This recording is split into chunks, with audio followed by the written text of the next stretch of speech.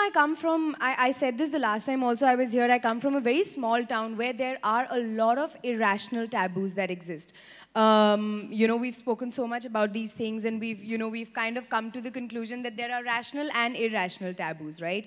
There are some taboos which have some kind of history to them, and sometimes they make sense in this crazy world, but there are some irrational ones, which was things like touch the pickle. Touch the pickle. Yeah, touch the pickle was one which my daddy used to give me also. So I would always feel very angry about that.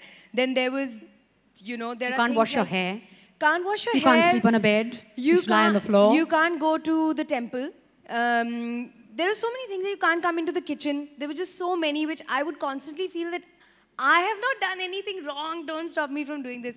But yeah, so I think the important thing is to kind of eradicate those irrational taboos. We live now, at least, in an educated country, in an almost developed country, I would say.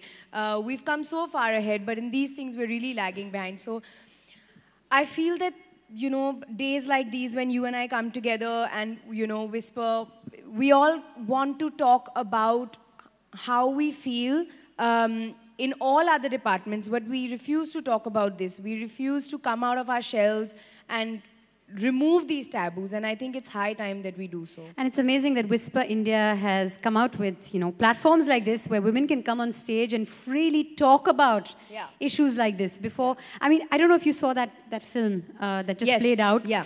A girl goes to buy sanitary pads, and it's not only wrapped in newspaper, but it's also put in a black polythene bag, and a bomb squad comes thinking, So it's unnecessary, whereas anywhere else in the world you go to buy sanitary pads, you just, it gets scanned along with it's like buying a painkiller. It really means nothing. And it shouldn't. I mean, what does it mean? Why is it put into a special department? I don't know why. Yeah. Well, those 5 days, basically, हर लड़की की ज़िंदगी में हर महीने वो 5 दिन आते हैं जिसमें उनका पीरियड आता है. तो मैं चाहती हूँ कि लोग, लड़कियाँ and everybody around her basically उसके बारे में अवेयरनेस बढ़ाएं, उसके बारे में बात करें, जो भी उससे जुड़े टैबूज़ हैं उनको निकालें और उस पीरियड के बारे में बात करने से डरें ना.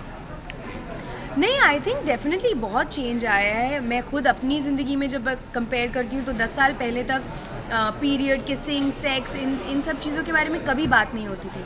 लेकिन आज के दिन हम लोग अब पब्लिक अपीयरेंसेस कर रहे हैं. लोग इवन छोटे छोटे शहरों में, गाँव में, बहुत सारी जगहें, बहुत सारी संस्थाएं जो इन चीज़ों के बारे में बात कर रही है, लोगों को एजुकेट कर रही है. तो आई थिंक हम लोग काफ़ी आगे आ गए, but we still have a long way to go.